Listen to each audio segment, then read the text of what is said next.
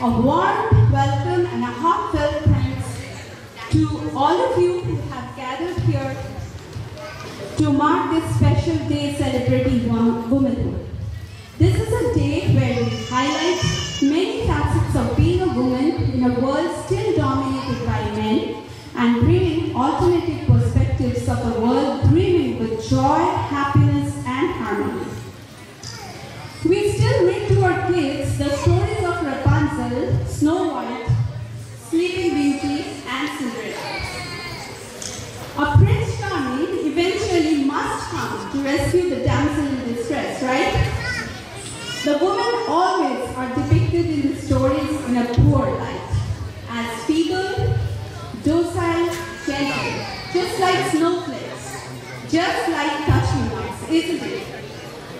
It is as if a woman's happiness and freedom are defined by a man in her life. Even though we have progressed from our shadowy past into being women with vision and voice, there still exists society's inequitable treatment of women. As a result, women are still viewed as those who need help of a man to take a decision of their own.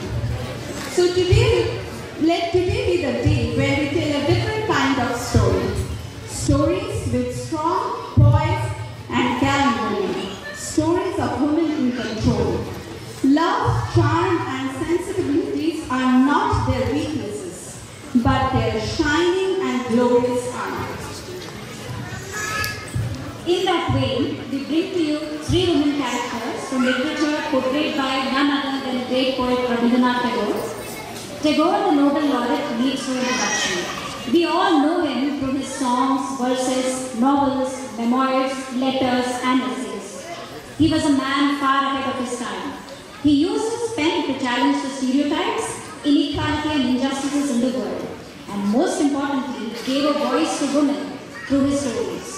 The idea of women's liberation was inherited by Tagore from his family, a family that included free-thinking women who were quite progressive and way beyond the contemporary conservative and ritualistic practices and thoughts. All these women shaped Tagore's mind towards women's liberation and empowerment, which was manifested in his creations.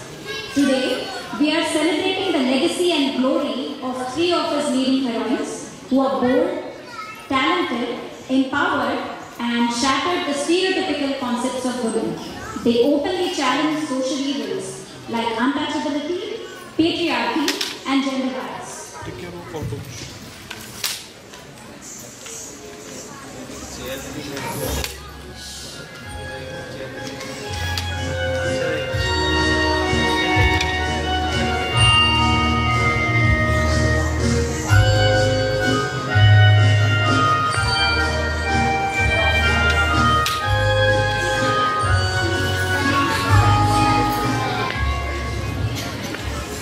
Let the stage be now taken over by Chandalika. The story revolves around the Chandalika, whose name is Prakriti. Being an untouchable, Prakriti faced cruel rejection from the society that made her feel miserable and rebellious. Once, Anando, a Buddhist monk, requested her for water to quench his thirst. He paid no heed to her untouchability. The girl was hesitant at first, but the monk's calm but firm assurance sparked a new strength in her heart. For the very first time, Prakriti felt herself free from all sorts of rejection and humiliation. The sudden outburst of emotions made her fall for Ananda. However, in the end, she conquered her mortal desires and followed the path of Nirvana.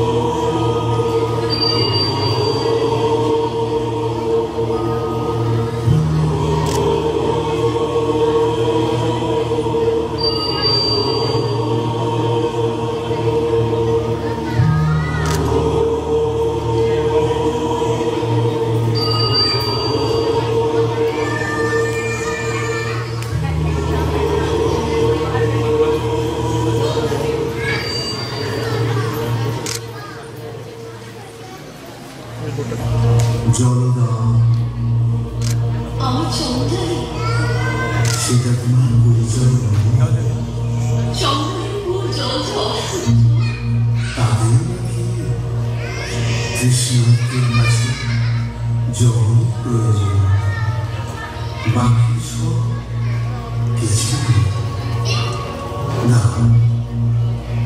জলদা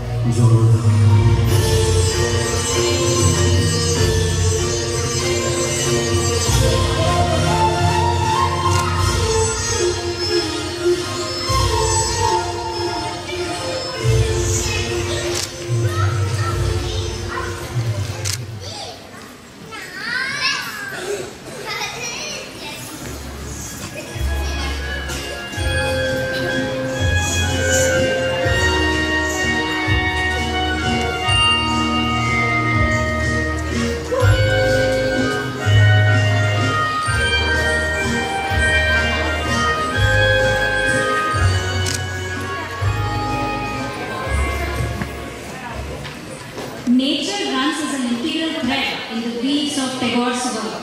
The wide blue sky of a serene countryside, sunlight sparkling through the tree branches, green grass waving in the gentle breeze, and water flowing through a tranquil river symbolized freedom for him. He saw the harmony between progress and preservation of nature.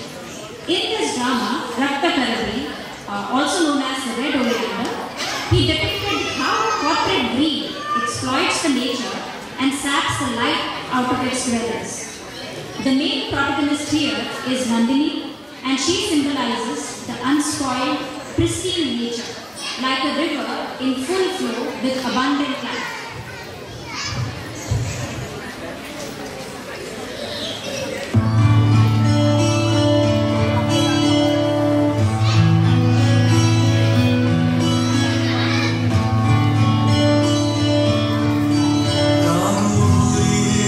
Krishna Hare Hare Hare Rama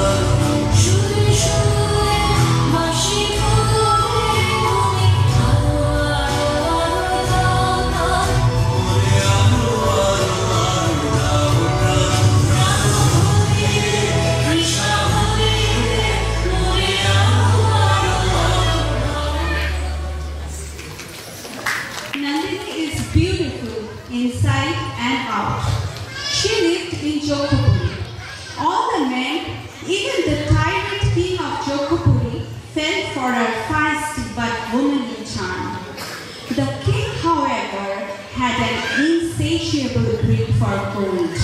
He valued no human life and made his citizens slave in his gold mines.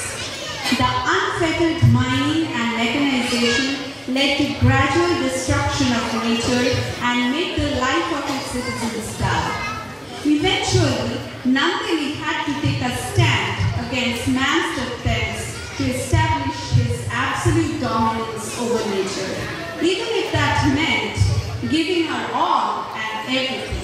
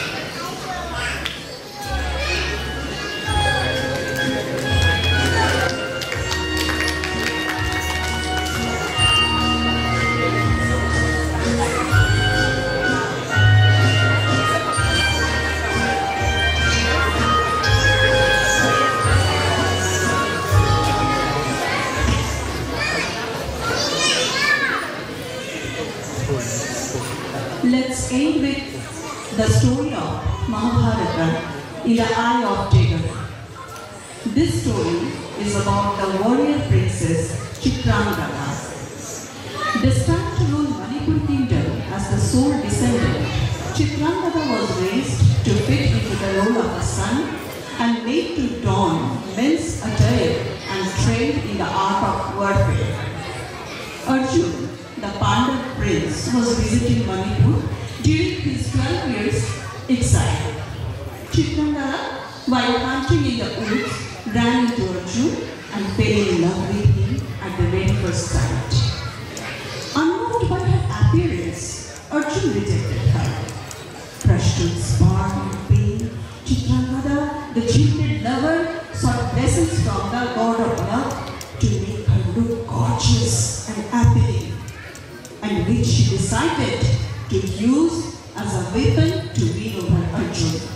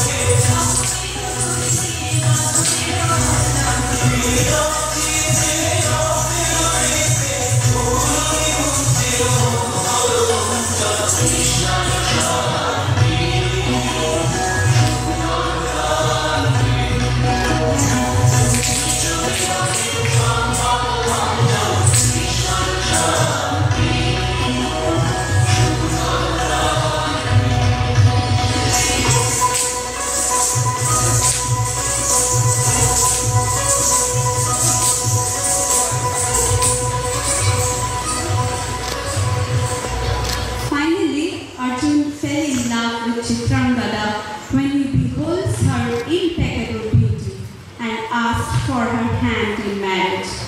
Shouldn't Chitrangada now feel elated and triumphant?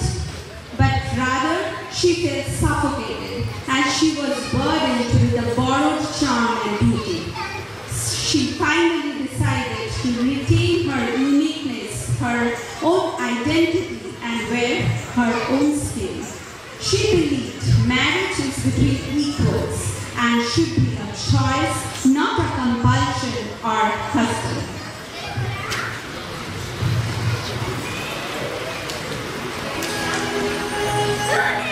I'm Chitrangada.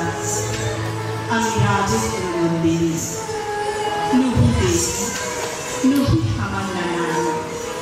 Puja kori mone rakhite utre, she Nuhu Nuhu. Khela kori mone rakhite piche, she Nuhu Nuhu.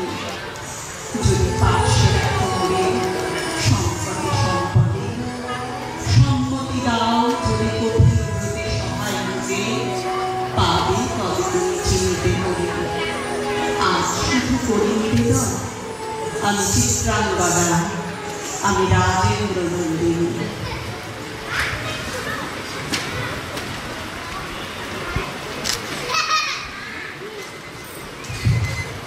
So does it mean the rise of women brings with it the fall of men? Absolutely no. On one hand, feminism is against the society's age-old idea of seeing women as nothing other than childbearing machines. On the other hand, feminism should support men if they want to cry. Feminism should support boys if they want to learn dance. And feminism should support a transgender who wants to be a prime minister. We will leave you all with that thought at this moment. Namaskar.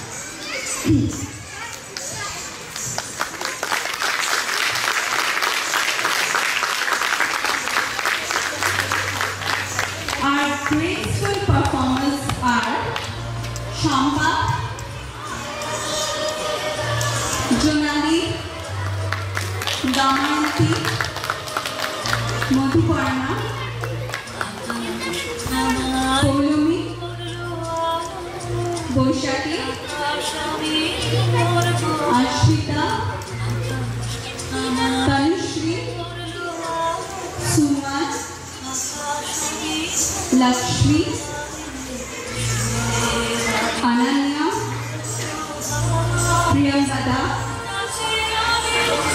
Sunita, Sankipya, Arjo, Joyo, Rod, Andesha, Nilansh, Swarna, Pratyusha, Shubhra, who helped us in the backstage, Sandhya,